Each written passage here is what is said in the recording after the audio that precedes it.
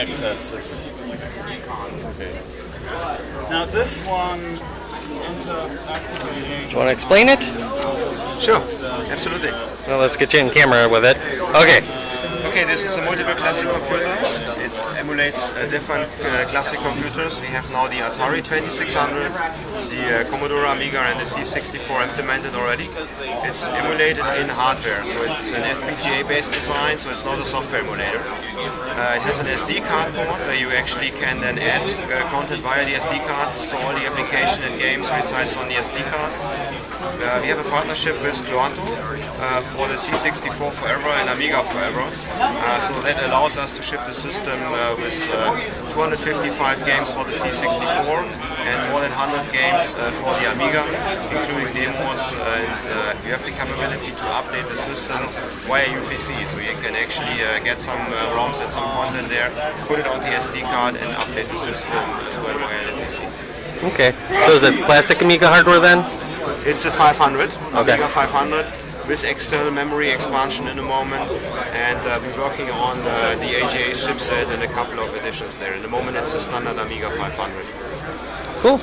Cool. It has a mouse port, so you can connect it PS2 mouse, you can connect a keyboard, a PS2 keyboard. It has a VGA output which you can connect straight to your plasma screen or to your PC monitor, and it comes as well in an S-Video version which you can as well connect into a TV.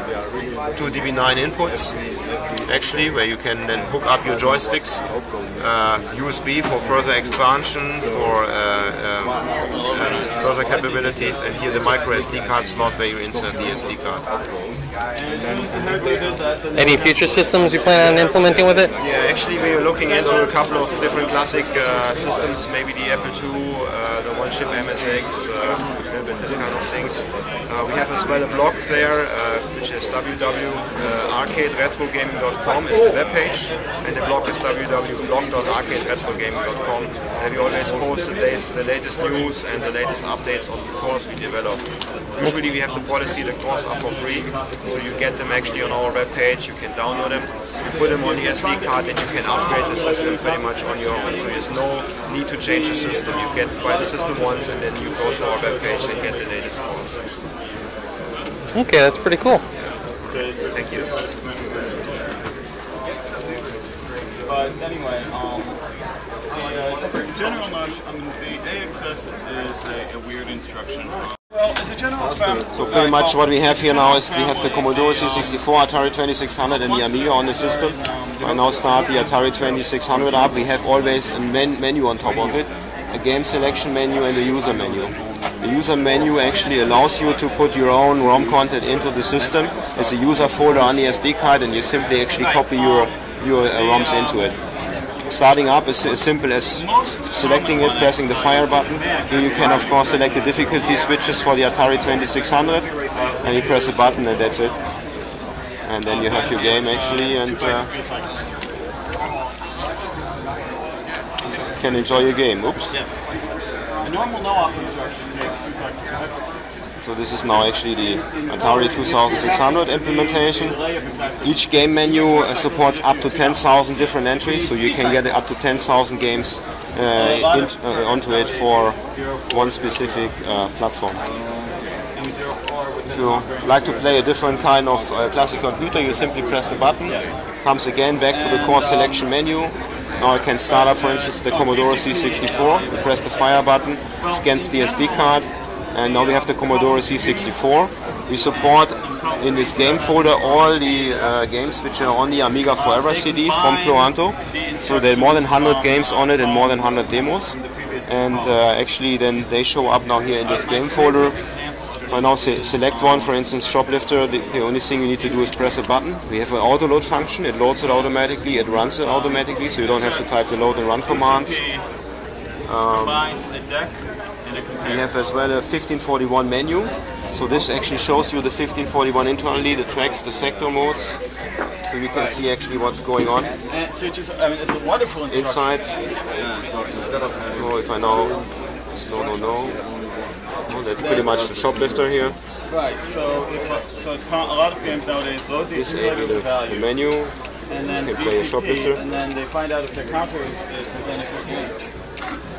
again the same, So, I mean, it's a beautiful instruction. so to say, philosophy that you can add your own content as well. You can press Control Alt Delete, then the system starts up in NTSC, or I can press Control Alt Insert and it shows up in PAL. So you have a PAL system and an NTSC system, pretty much combines both hardwares in one system actually.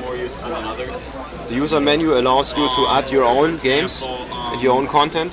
So you can select up to 10 different discs pretty much. Just simply you click them, select them, and then you say start. Now it shows up as a C64. Now of course you have to type your load command. Combining rotate right with add instruction. I don't know what that's useful for. Searches it, loads it. I can actually enable now again the disk menu so you see what's going on. Reads the sectors, reads the tracks. And if it's finished with loading, I simply start it with run. With this button I can toggle between the different disks. So I toggle now between pretty much the 4 different disks we have into the system. If the content of the disk will change, you save back to the disks, this gets inverse, and you again press the same button and it stores it back to the SD card. Like that, or are they bare board, or to allow you some configuration capabilities, we have a preference menu, no stickers. so you can actually as well go to the preference menu, you can set coloration and video settings. You have a keyboard layout where you can actually configure it for the real C64 keyboard with all the original buttons and logos. So this is the original, so to say, buttons and logos, so you really can program it in BASIC as well if you like to. Has pretty much all the labels of the original C64 with the restore key and some special keys which you need on the C64. We have actually the capability here to do as well support Jiffy DOS kernel, so you can put the Jiffy DOS kernel on it, and we have here capabilities to change some settings on 1541. And the joystick. So that's the C64. If you have the game, We have as well the Amiga now, which we are just releasing actually. It's the first time we show it to the public here. Again, the same story. You have a game selection menu, which is as well hosting the games from the Amiga Forever CD.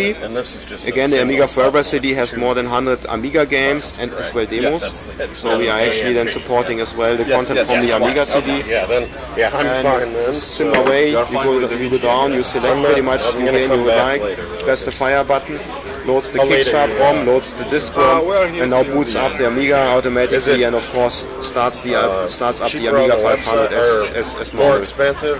it's more expensive. Okay, it's more expensive So it's because now of the shipping. loading coming up. That's Kickoff 2 for instance. Then you have, So now pretty much you're not paying the extra $10. you can start the game Okay.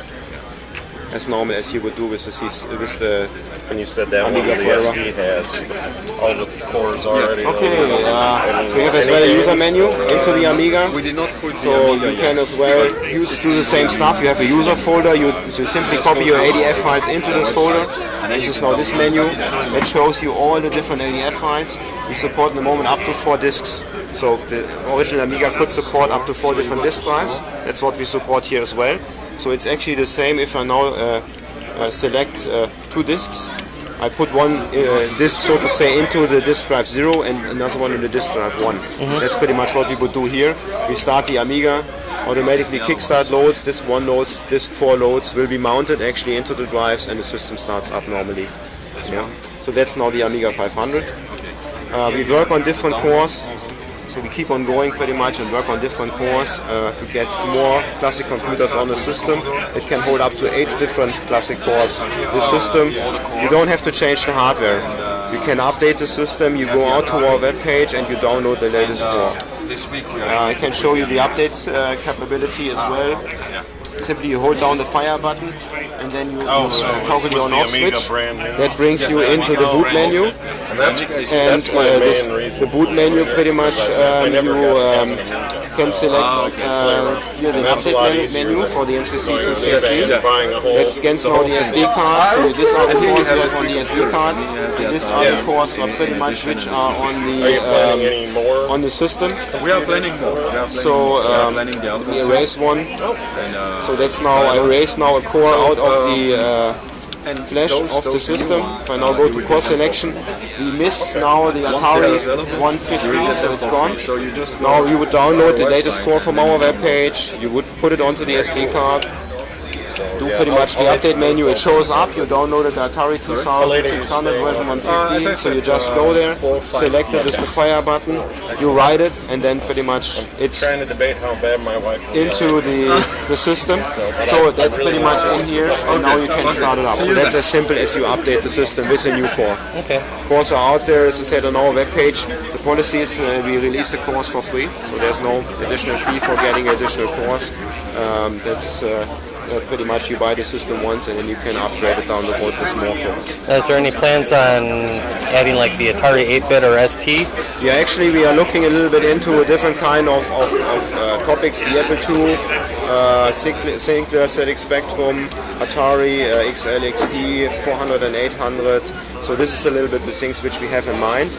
We haven't completely decided yet what will be next, but most likely we'll go in the Apple II direction first, Apple IIe, and then we have to see pretty much what comes afterwards. Okay. Yeah. You find us as well on Facebook, on Twitter and so on, so on our webpage there are links, you can follow us, and we always announce the latest, so to say, things what are happening. And actually I think we maybe will make as well a survey to really see and ask the guys what they would like to see next in course, actually, just to get a little bit of rating and some voting there. The people have to wait to say, okay, I like this, I like that, and we maybe can see a little bit what the people would like to have on the system. Cool. See where the Guardian is Already. So that's the multiple classic computer. Well, thank you very much. Thank you.